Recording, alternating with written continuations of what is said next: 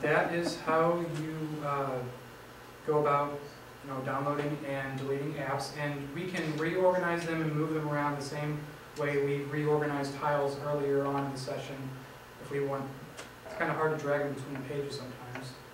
If we want to drag Facebook to our home page, we can.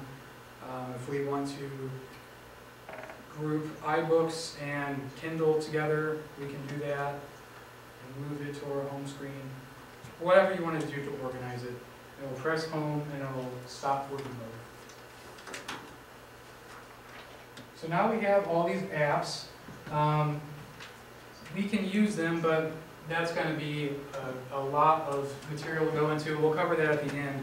I want to go over how to use the internet, just to surf the internet on your device. The Safari icon, which is down here at the bottom, is the web browser on your device. So if you click Safari, it will bring you to a very bland white screen like this. If you are not connected to the internet, you're going to get an error when you try to type in an address. But let's just click in the URL bar and we'll type in www.google.com. And like I was mentioning earlier, you can see right now there's this .com button that we can use as a shortcut to type in .com. You don't have to, but it's there if you want it. And so now we can search for whatever we want to, and we can use this just like we would use any other web browser. Hopefully you all have experience using the internet. If not, you can meet with me later. I can go through that with you too. But there are some other things I wanted to go over, some neat features of the web browser that you might not know about. One of the first ones is zooming. If you pinch the screen, you zoom in and out, and I'll show you what I mean by that. If you just take two fingers and you squeeze them together or spread them apart, you can go real close or as far out as the page will let you go. And that is really, really useful, especially if you're on an iPhone or an iPod Touch and you're on a website and they have teeny tiny little text that is not designed for a mobile device. You'll have to zoom in quite a bit to be able to read what they're saying. So know how to zoom in, it's very helpful. We also have at the top right here a search bar.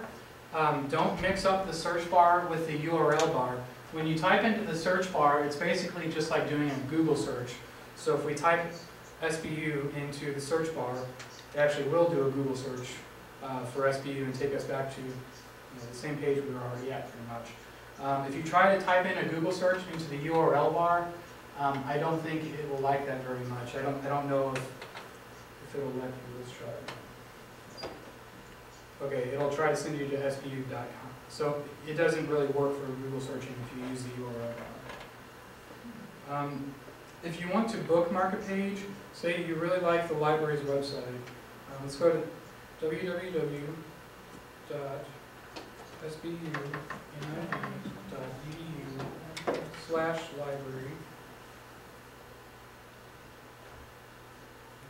Okay, we're at the library's webpage now, and if you want to bookmark it, there is this little book icon at the top. That is where you view your bookmarks. If you click this little arrow-looking guy next to it, you get this little dialog that lets you do stuff with this link. We'll just put it as a bookmark for right now, and we'll hit save. And now if we click this little book icon at the top, we have our Southwest Baptist University Library's link in there. Some other cool things we can do with this send button up here. You can email the link to someone. We haven't set up email yet, so it won't work.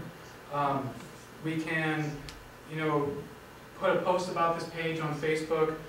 Something else I wanted to show you is adding a link to it on your home screen. So we're going to click this Add to Home Screen button, and it's going to make a link to this page on the home screen of our device, and we can drag this link around on the desktop just like any app or anything like that, and when you click on it, it'll just take you straight to the page. So it's really handy if there's a favorite page that you want to jump to right away. And if you want to view your history list in your browser, if you click that little book where the bookmarks are, I think you have to click it, and then there's this little clock part sort of at the bottom of it. And this shows us the pages we've been viewing, so if you close something and you want to get back to it, you can click on that and it'll take us back to the page we were at earlier. You can open multiple tabs in your browser. How to open a link in another tab, you touch your finger on the link and hold it there, and it brings up this little dialog, and you can do open a new tab. And now you can see up here we have another tab, and if we click on it, it has our web page on it. You can open up as many tabs as you want. And if you click the little plus button that's way up there at the top right, it'll open up a blank tab for you. So tabs are a very handy way for you to be doing lots of different things at the same time. And did anyone have any questions about using the web browser? Okay. The next thing I wanted to go over is setting up your email. So to set up our email, we're going to connect it to our university email accounts. We're going to click on this settings button at the bottom here. There are a couple different ways you can do it, but this is the way that has worked best for me. We're going to scroll down to the Mail, Contacts, and Calendars button, and we're going to click Add Account at the top. And our SBU email is Microsoft Exchange, so we're going to click Microsoft Exchange here, and you're going to enter your email address. Mine is jwalker@sbu.edu.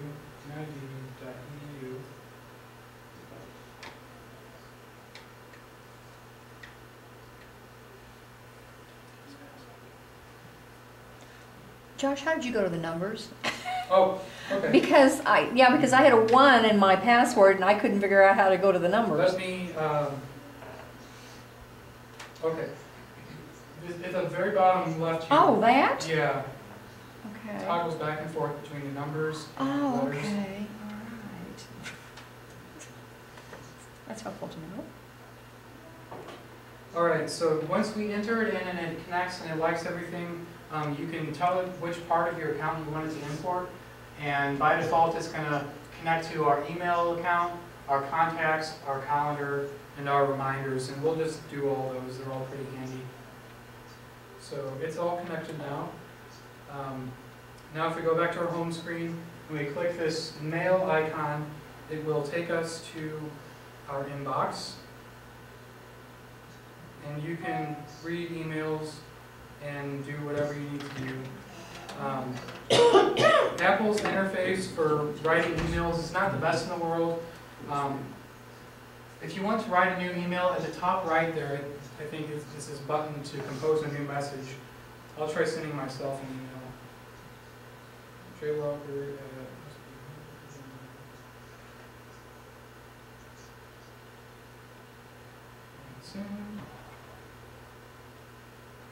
And hopefully, if all goes well, it'll pop up here. It's probably going to take a minute. That's okay though. We'll check it again in a minute after we look around. Here, oh, it didn't like it. I guess I typed EF instead of ED. So that's okay. It worked and it sent it, so that's all we need. So is everyone able to connect to their email? Is it working for you okay? All right. So scrolling through your inbox and sending a message beyond that is pretty self-explanatory. You can also view your calendar. If we go back to our home page, there's this big calendar app right in the middle of mine. And this will show you all the events that you have on your SBU schedule for the day. And if I scroll down,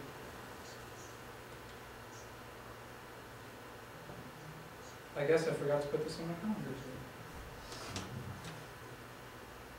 Well, it should have all your things for today showing up on the calendar, and it should automatically sync with your Outlook calendar so that you don't have to manage multiple calendars. So that's a pretty helpful feature too.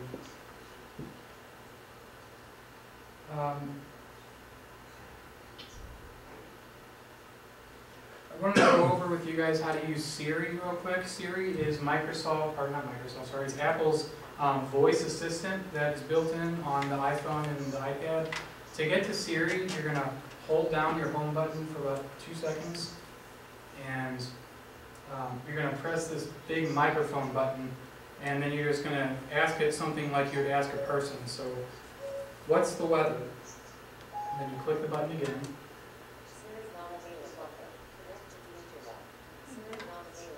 So it'll try to automatically answer your question, and it's pretty smart about knowing what you're asking. What's the weather?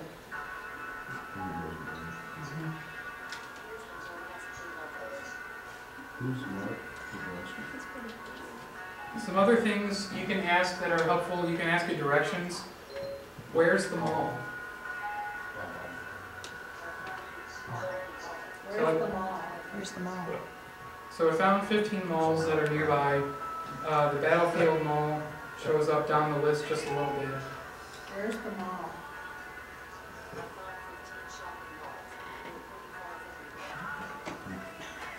Is that a ringtone or what?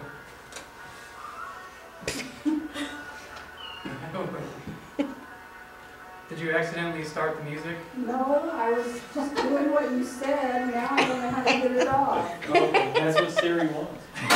Take your phone and slam it on the desk.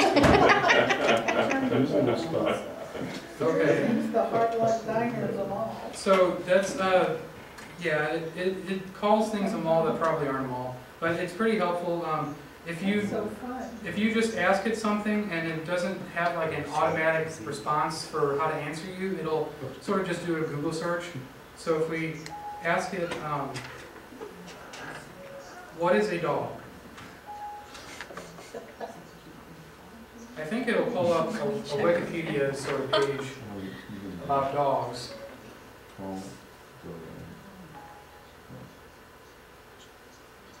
So it's, okay, so it did the search here and it brought up a whole bunch of information on dogs for me. If it really doesn't know what in the world you're talking about, it will just do a Google search for whatever you say pretty much.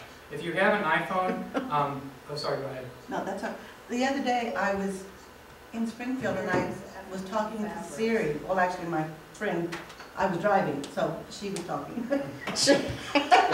She was talking to Siri and we wanted to know where a certain place was. No, we wanted to know what time a store closed. And all we wanted was to find out what the phone number was from Siri.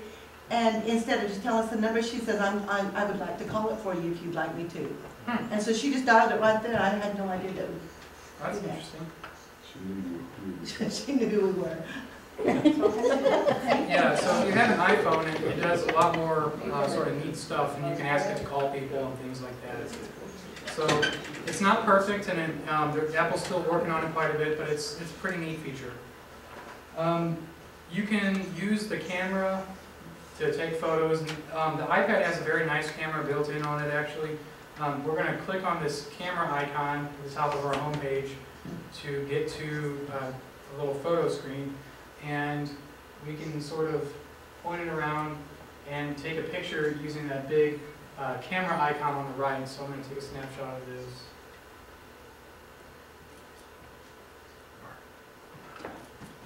Take the picture on the bottom. There's on the far right, there's a little circle with the camera. Yeah. You press that and it'll snap the picture. Yes. Okay, we had to take pictures yesterday with an iPad in class, and I was having trouble, like, wherever I would hold it, my fingers were always in the picture. Oh, What's okay. the best way to, like, hold it? Landscape.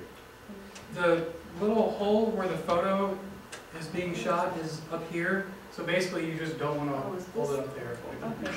So you Oh, hold I had it it. upside down. Yeah, if you're holding it upside down, there's probably going to be a problem. Yeah.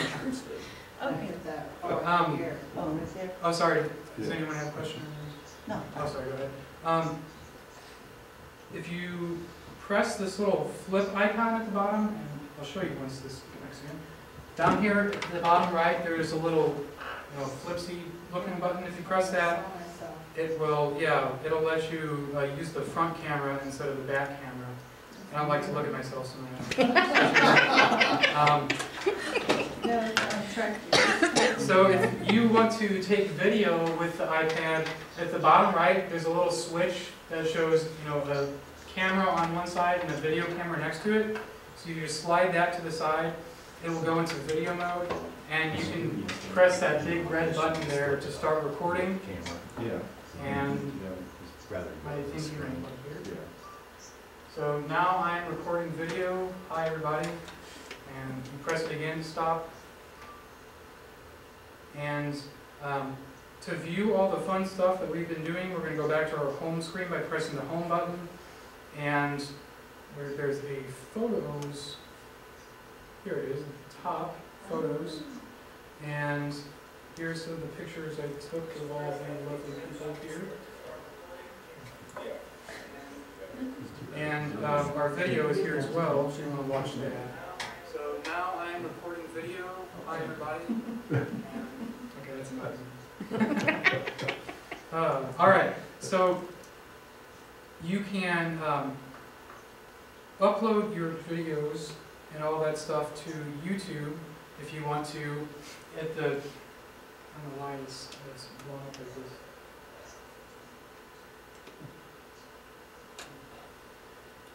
It's showing it oddly. Well, it's not showing it up here, but at the top right, when you're at the screen where you view a photo or a video, it has this little arrow icon right next to the trash can, and when you press that, it opens up a menu to either email the video or the photo, or to put it up on YouTube. And I'm not going to put it up on YouTube right now because I have to log into a YouTube account and everything, and it take a lot of time. But it is pretty handy. So that way, the only other way to get the videos off your device is to plug it into your computer and go through iTunes. And iTunes is kind of a mess to use. And we'll go through it a little bit soon here. So it's a lot easier if you can just sort of email yourself the videos. There are some apps you can use to take interesting pictures. For instance, there's this photo booth app on our home screen that comes built in, and it lets you take sort of carnival pictures of yourself. It has these, I guess, 9 lenses up here, and you just click the one you want, and you can take an embarrassing photo of yourself. And you can... Oh yeah, those are not attractive. Yeah, it'll go back into your photo feed that we were just looking at, and you can send it however you want to, the same way you can send any other photos. And there are a lot of other apps that you can download to manipulate your photos and things like that, but we don't have time to go into that for today.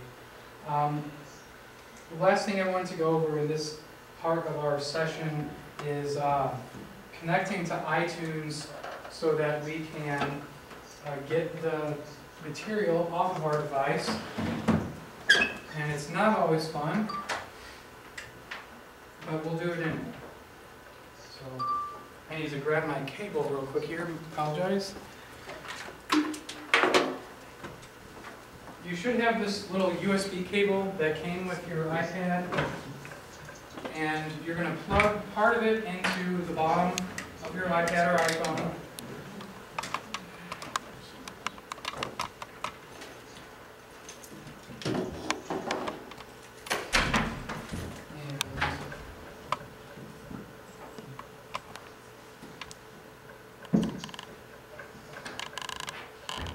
You're going to plug the other part into your computer, and I think that this computer does iTunes and all of this. Okay. So you're going to start iTunes up on your computer. You all probably won't be able to follow along with this because I doubt iTunes is installed on those. Once you're in iTunes, it's going to take a minute to recognize your iPad or your iPhone, but when it does, it's going to appear over here to the side.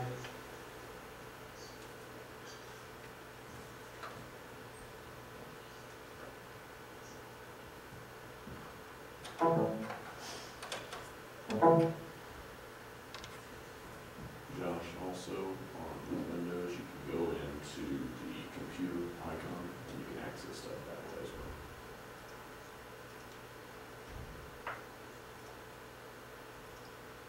It's not.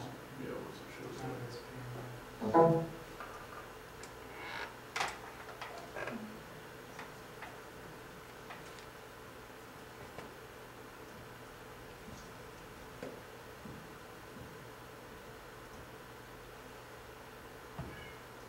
Okay,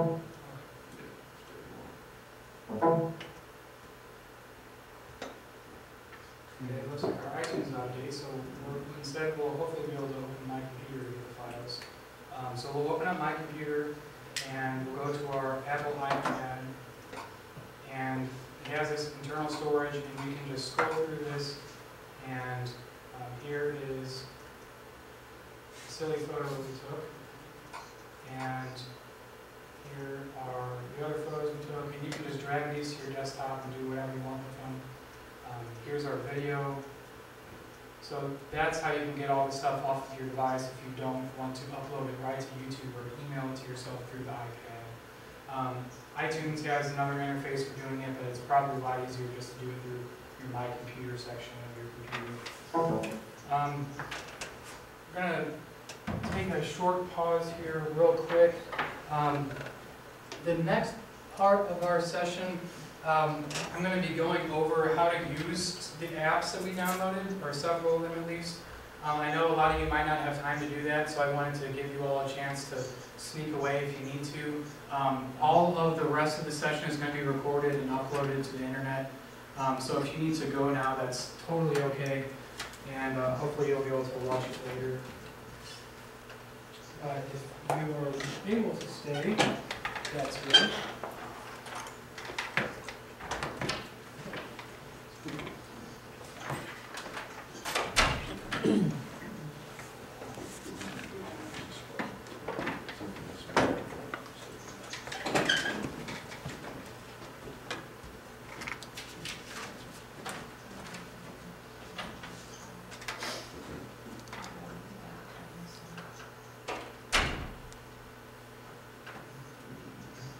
Okay, I guess, so everyone else in here is going to be able to stay? All right. Well, I wanted to go over some apps and some other types of things that you can use in the classroom with your iPhone or iPad. And one of the first ones I want to point out is this thing that I've been using here.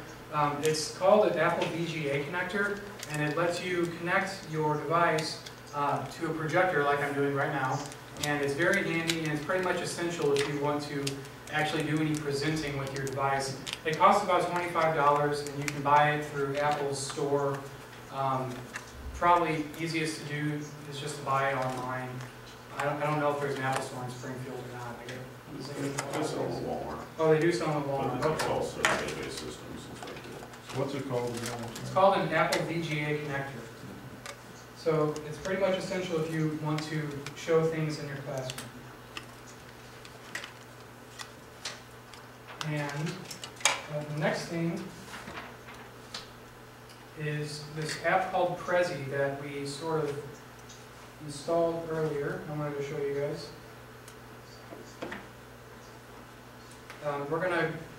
If you haven't, go ahead and install Prezi. I'm going to show you how to use it. You can install it through the App Store. It's called Prezi, and here's our icon for it. I'm going to click it.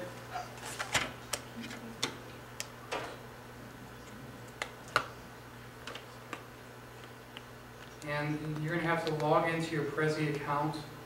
You're going to have to create a Prezi account through their website, or you can also do it through your device.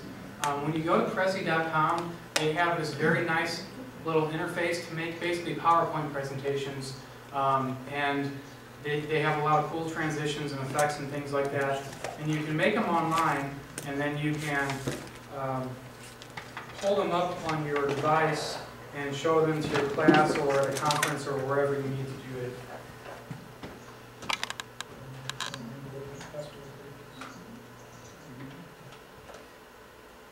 I wanted to show you guys a sample Prezi that I made here.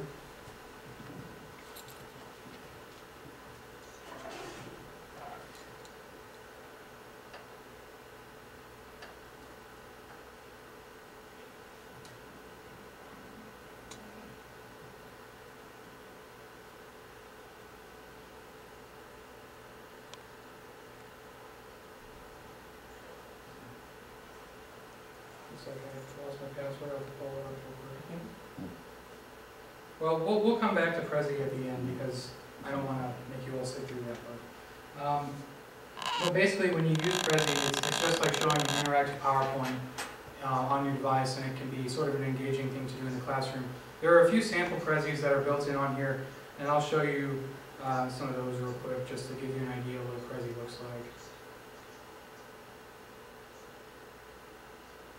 Okay, so we'll use this Happy Thanksgiving prezi, I guess. He's got a download.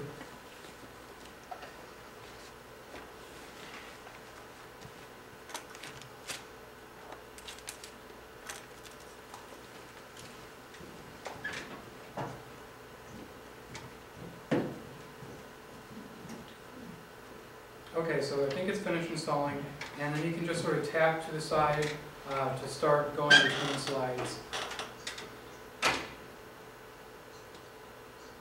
And it's going very slow because they have so many pictures in here. But you can see it has these nice transition effects. The whole thing sort of has a big visual continuity, and you can pinch to zoom in and out and sort of get a big overview of the whole presentation. And you can sort of click around to navigate to different slides. This is a really bad example because there's so much junk in here that it's so slow. But it's a nice way to show slides in a class. Another thing you can use that's helpful is SkyDrive. Are you all familiar with SkyDrive that we have here at the university? It's a place online where you can store your files and you can pull them up from any computer.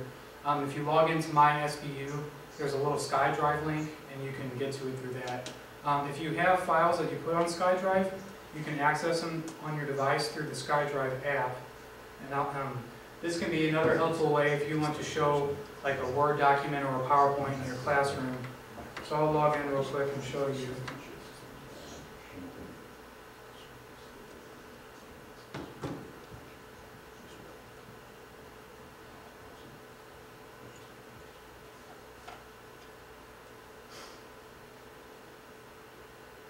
Okay, so here are all the files that I've uploaded to my SkyDrive, and you can load them just by clicking them. And I'll go to this Word document, and you can't actually edit the documents when you go into SkyDrive on your device. You can only view them. It does do a good job of preserving the formatting that you put in, but I'll go real quick to a PowerPoint presentation and show you that it does not really do transitions, and it doesn't have all the effects that you would have if you viewed a PowerPoint on your computer. So here's our sample PowerPoint and what it looks like.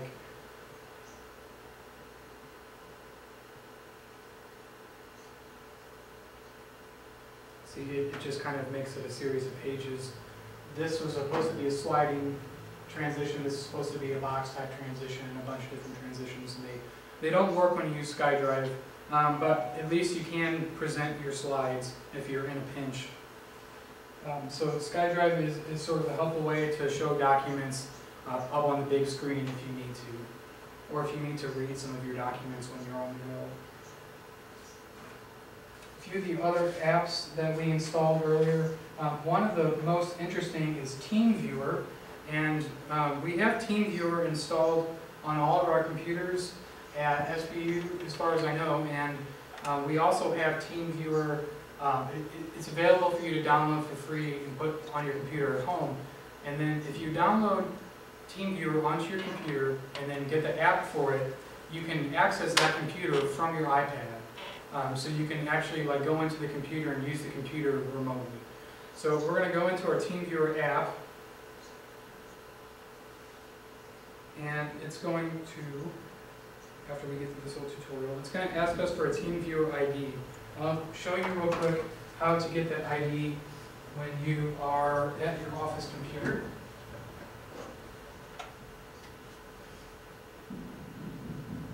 If you go down to this little taskbar area, you'll see this little blue circle icon, TeamViewer, and if you right-click it, you can go to Show TeamViewer.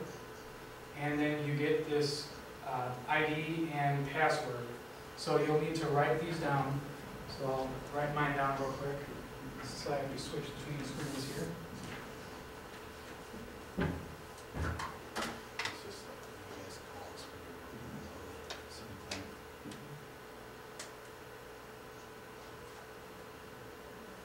Okay.